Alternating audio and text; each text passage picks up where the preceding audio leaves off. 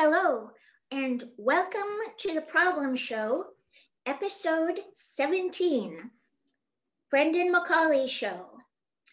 Brendan McCauley is a painter and performance artist from Providence, Rhode Island, currently living in Western Mass. He has a PhD in communication studies at UMass Amherst, where he teaches film and television production. So, Brendan, you think you have problems? Yeah, I've got some problems. And this one, it started like a year ago as like a surprise of blood on toilet paper.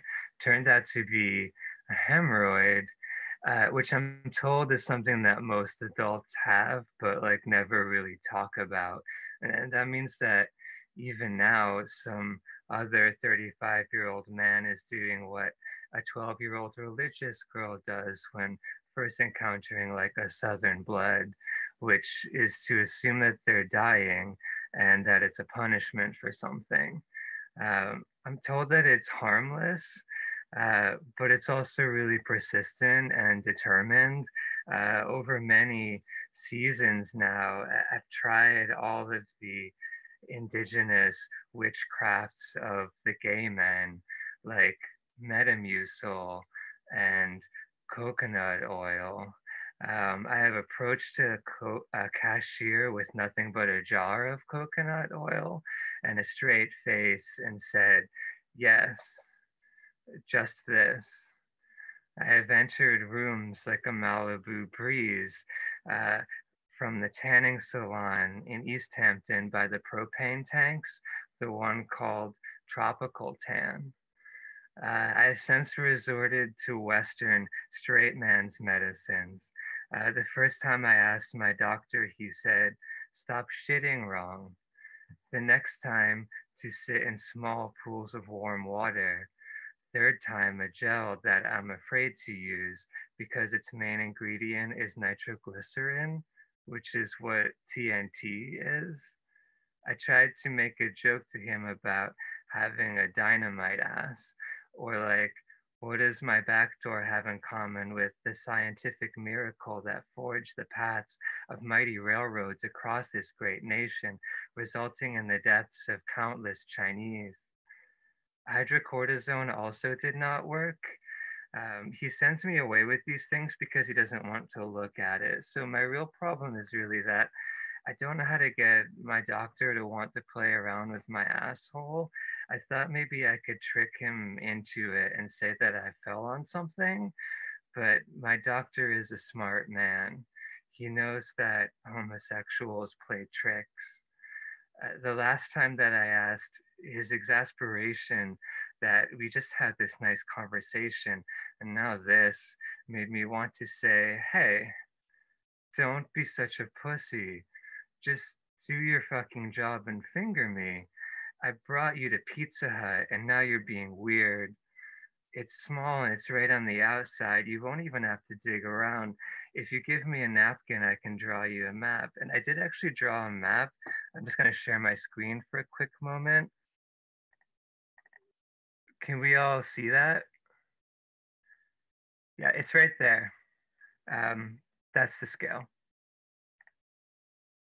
So, but something else is going on. The way that he blushed at the suggestion that I had admittedly snuck in last minute, having already put on my coat, his hand already on the door.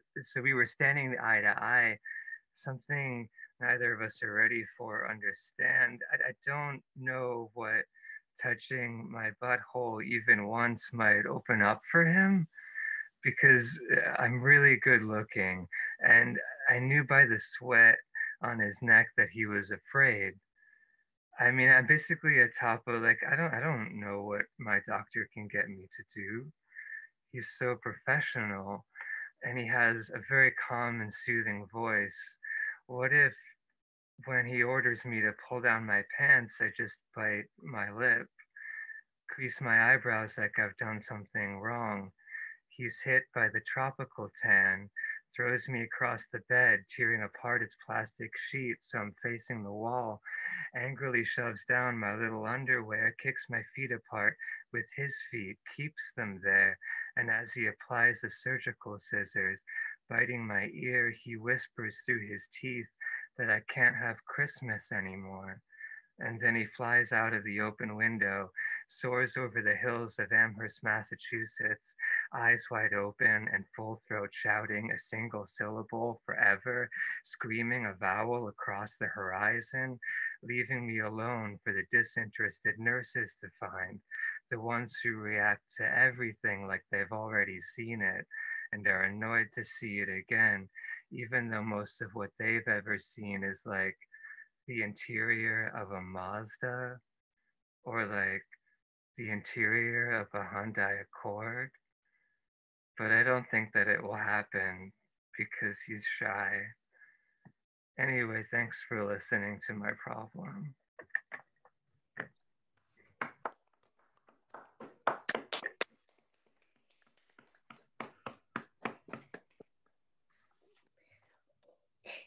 Brendan, thank you. That was fantastic. And thank you all for coming. Remember, this show is open to you. And if you want to come on, please, if you would like to be featured, please just reach out to me. My name is Ish. The email is crypt, KRVPTPROBLEMS, cryptproblems@gmail.com. Oh, and here's an announcement. On December 30th at 7 p.m., the Problem Show will be featured on Focus Locus, a Northampton open media program that is put together by Liz. That is put together by Liz Welber. That's a Facebook event. And oh, by the way, happy holidays to everyone. Oh, that's cool. Thank you for coming. I will love to see you again if you would like to come.